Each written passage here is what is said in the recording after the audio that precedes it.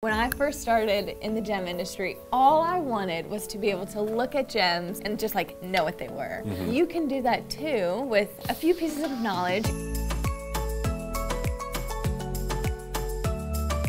Hey everyone, it's Rebecca. We've got Rob here. Hello. We're ready for another unboxing. Yes, I've got the box. Oh, it's kind of heavy actually. And we got a clue. A color unique. With an emerald link. This popular gem has a name. Of which you may not think. Oh, with an color emerald unique link. with an emerald link. Okay, so maybe it's in the family of an emerald. You want to feel that heft? Oh, okay. It's a heavy box. It's heavy.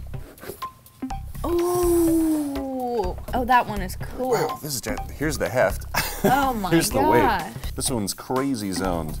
Okay, so this is a family member of emerald. These are all beryls. Most of these are Morganite. I say most because this is in a little bit of a transition phase. Well, it's only a little bit Morganite with a large zone of not pink colored. I don't know what I would...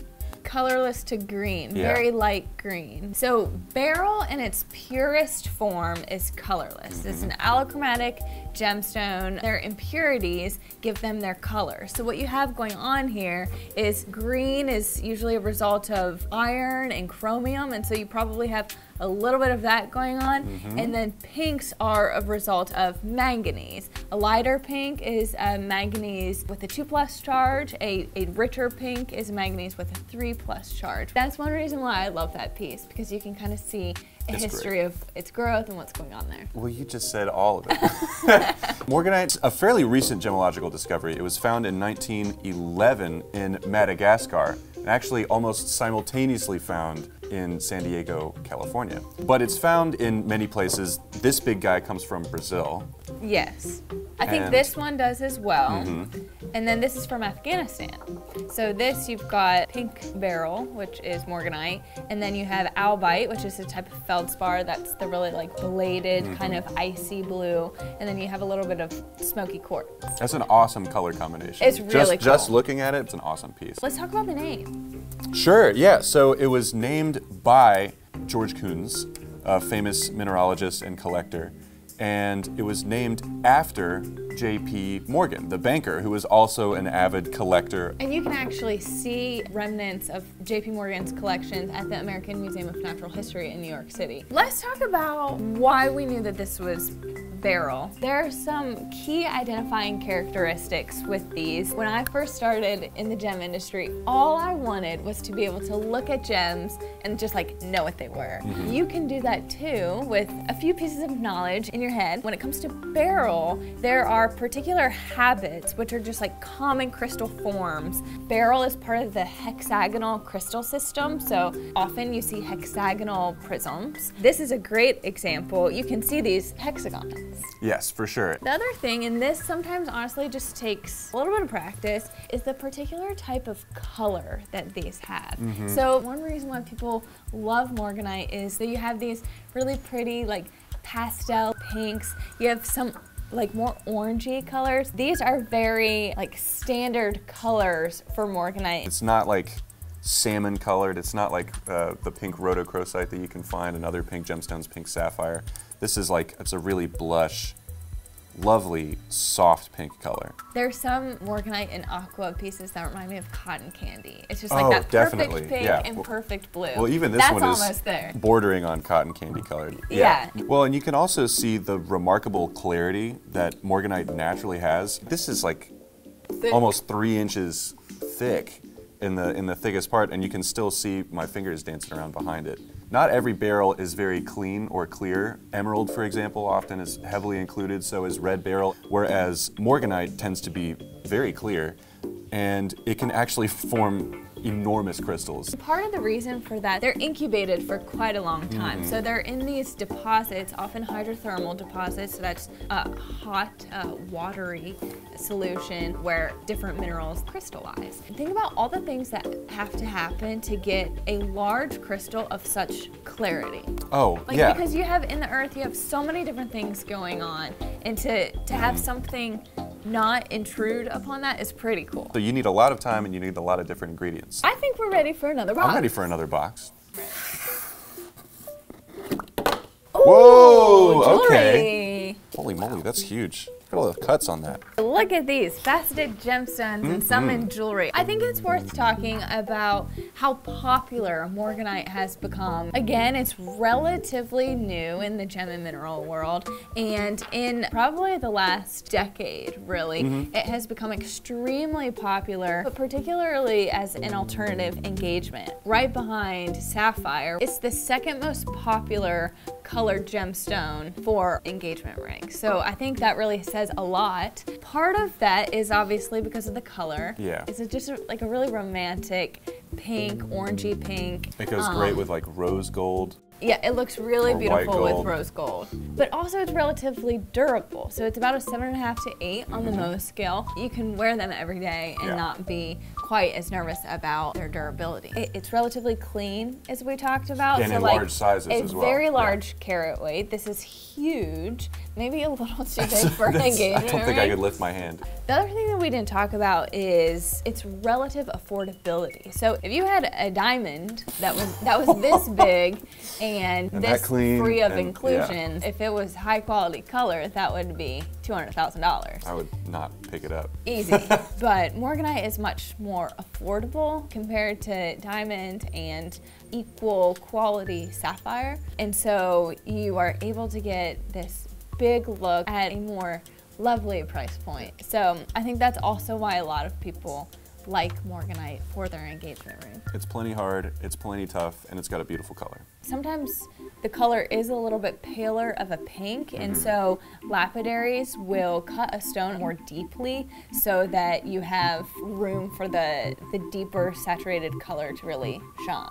Morganite is also, like many gemstones, pretty commonly treated with either heating or irradiation to bring out some of the more cotton candy pinks that you were talking about. It's perfectly stable, it's perfectly safe. While Morganite's treatment is undetectable, it is widely accepted, so it should often be assumed. In our case, because we are so closely associated with the mine, the treatment, and cutting facilities, we're able to verify those types of things. Right. Disclosure is a very important part of the gem industry. It's important to know where your gems come from, what has been done to them. Let's talk a little bit about science, because I like I the love science of this. So gemstones get their colors in a variety of ways. And one way that many gems get their colors is dispersed metal ions. So these are different electrons, usually as impurities, that have an electrical charge. And what happens when they're exposed to energy, so it could be heat or radiation, the electrons are either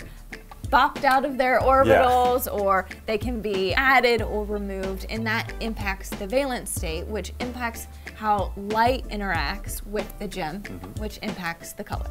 So when it comes to Morganite and treatment, irradiation typically increases your pink, or it can lean your pink more orange, whereas heat treatment will remove pink or make your orange more pink. At the end of the day, you get these beautiful gems of all sorts of pretty colors, so we love them all. Our Morganites generally come from Mozambique. That's where we find the most consistent rough. When you're going to treat a gemstone, you don't always know what the outcome is going to be. But we have found through our supply chain that Mozambique has provided the most consistent rough. Most of ours does go through an irradiation, and it's called annealing, which is when you heat it and you let it cool. The interesting thing about this process is it takes a really long time sometimes for it to cool, anywhere from 45 days to 6 months. You combine that with something like the COVID pandemic that hit, there's like a backlog and a waiting period and just a pile of Morganites that are waiting to be treated. But what that means, though, is from a supply and demand perspective, it makes the Morganite on the market that much more valuable and interesting. And so we're excited to have these pieces. Actually, we'll include links in the description below, because JTV and our gemstones.com storefront on Jadora have a plethora of loose gemstones and jewelry that you can purchase. And let us know if you get anything. Speaking of Morganite jewelry, I understand that you were featured in a very compelling Morganite jewelry video. Yeah, I know what you're talking about. I would like to see it. I'm sure you would like to see it as well. I'm out of here, man. Oh my goodness. Oh, a hand. He touches her. It's a mystery hand. Look at that ear from over the shoulder. Look at that unkempt beard. The earring falls. Drops. Champagne color? Morganite does have like that pretty like rose champagne. Yeah. I think you've shaved since then. I sure have. Oh my gosh. Oh, I know whose car that is. I know whose hand that is. Okay. Oh, there they go. Morganite, the color of romance. Oh, they're going in. It is such a romantic stunt. We have one final box. Cool. Oh, I know a little bit about this one. Go off.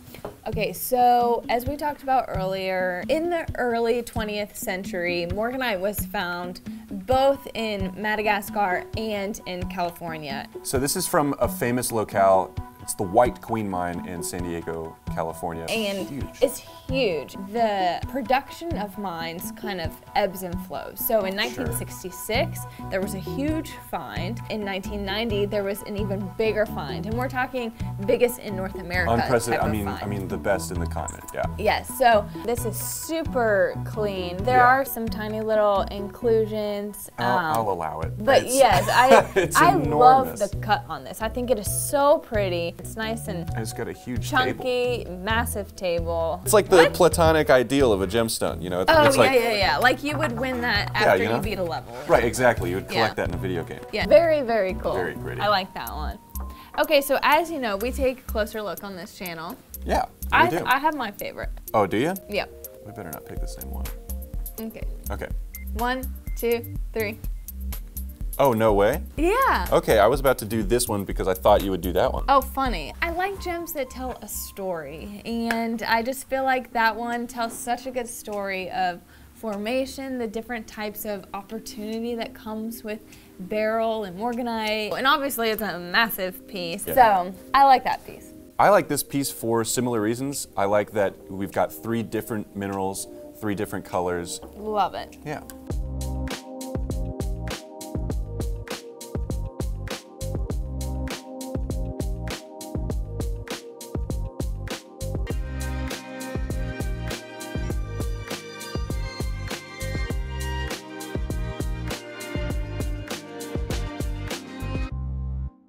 Well, tell us in the comments what your favorite is. Don't forget to like, subscribe, and ring that bell so you don't miss out on any of our future videos. Thanks for watching.